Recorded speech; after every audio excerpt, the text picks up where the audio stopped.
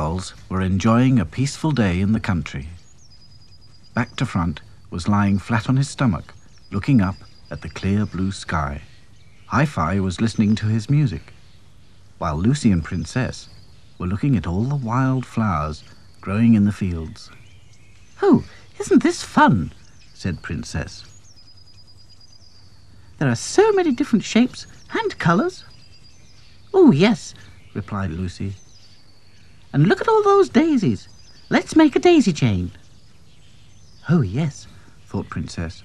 "We can make necklaces and bracelets and crowns." Dotty was trying to do a painting of Sad Sack. "Sit still," she called. "How can I paint you if you keep on fidgeting?" "It's not my fault," said Sad Sack glumly. "I think I'm sitting on a thistle or something." "Well, get rid of it," said Dotty.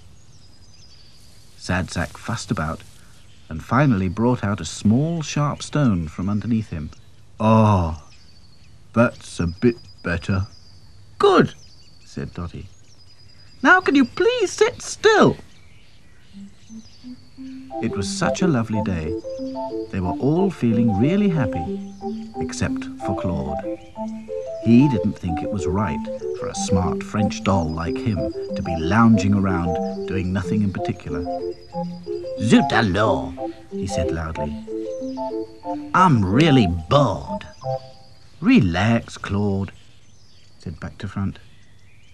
"There's nothing better than a nice day in the country, with lots of lovely fresh air and warm sunshine and peace and quiet." But Back to Front had spoken too soon. What was that noise?